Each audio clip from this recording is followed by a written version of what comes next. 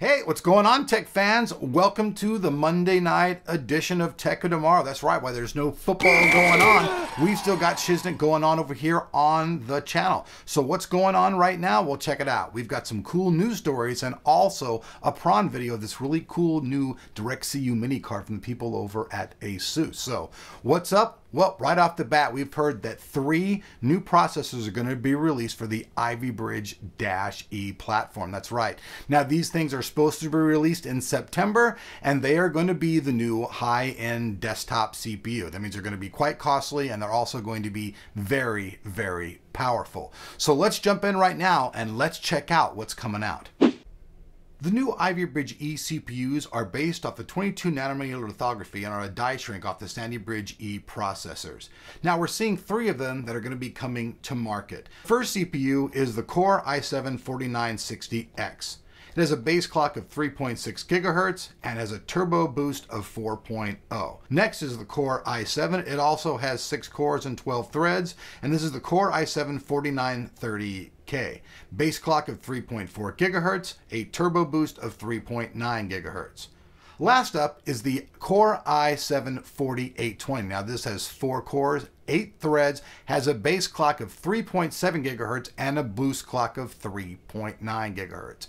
Now these CPUs are all geared for those people who want the absolute most in their platform. Like the Sandy Bridge E before them, these things are going to be the CPUs that everybody's using in all those top of the line killer high-end systems. For just the average gamer and stuff, you're not going to really need to actually use these processors. But if you're somebody who really does a lot of multitasking, gaming, and everything else, then you're probably really looking forward to these. Rumor has it that they're about 10 to 50% faster than the previous generation CPUs that were released. So if you guys want to see the full article on this, check out the roadmap and all the rest of that stuff, that'll be over on our website, www.techoftomorrow.com. All right, so what's next? Let's keep it going on CPUs since we've got that on the plate. Everybody knows that Haswell is coming out just right around the corner. The launch date will be here and everybody will be able to get their hands on the new Haswell. Now, check it out. There's been a site out there, OCaholics, that has released information saying that they've been able to overclock the CPU to 5.0 gigahertz using only 0.9 volts.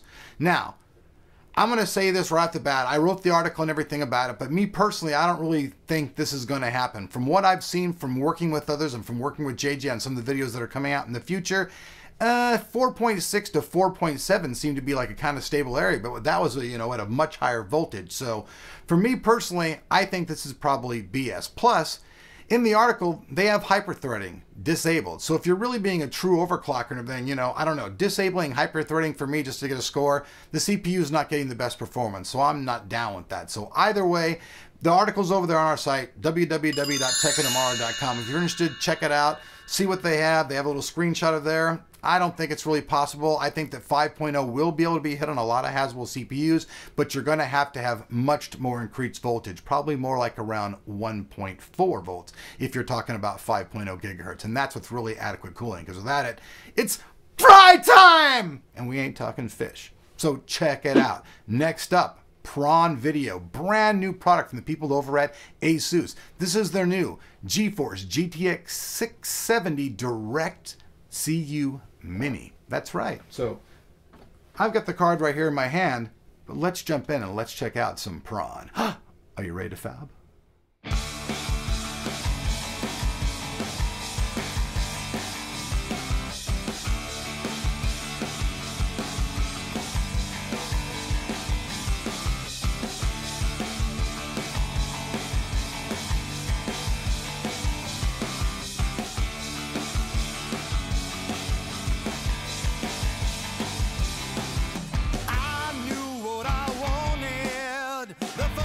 I met you, you didn't even notice I was there. The second time I saw your eyes, I had realized I thought I saw a glimpse into heaven. If I gave you the sun, the moon, and stars, would it be enough for you? And would you make my dreams all come true?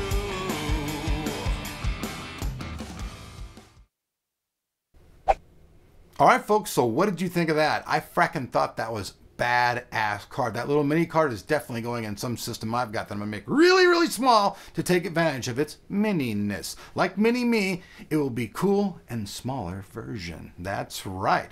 Supposed to have all the pack and power of the regular card, but in a little bite-sized mini thing. So what's up? While we're on video cards, check it out.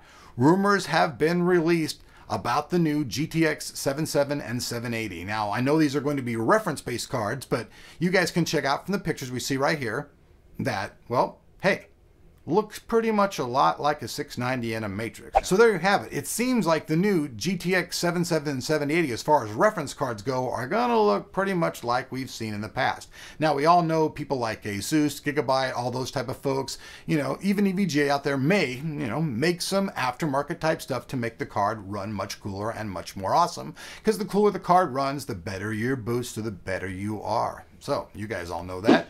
So last up, last story. PlayStation 4. Now, the guys at Sony claim that this is going to be the absolute best launch of all time because basically they have the biggest balls in the industry and the most support. So they're saying right from launch day, they're going to have just tons of games, tons of online support, just, you know, just basically the shit. They're saying that this is going to be the biggest, you know, launch of all time for them. Now, whether they make this or not when it comes out is yet to be seen. I know personally that we're building our own PlayStation 4 little version here. We've got most of the parts now. We're almost done. I know a lot of you people have been anticipating that, but that's another story. I'm getting off the track. So anyways, Sony says that it's going to be the biggest badass launch. Ooh, you know, we'll have to see. So all right, folks, those are the stories for Monday night. I hope you guys all enjoyed them. If so, make sure you guys hit that like button. It just cracks me up. See them go, hey, you begged to hit the like button. We like your interaction. That's what it's all about. And by the way, we do not get paid for your interaction. It's just really cool to have our fans interacting down below. Plus, when we have contests and stuff, it makes it much easier to go in, gather names from those places, and pop them in certain areas. So if you like being a part of the channel, we just appreciate you being interactive with us. That's what it's all about. We're here for you. We hope you're there for us. Yeah, something like that anyways. I'm Elric. Thanks for watching Tech of Tomorrow. If you guys aren't subscribed, hit the sub button. We'll see you back here for more stories and more prawn as the days go on.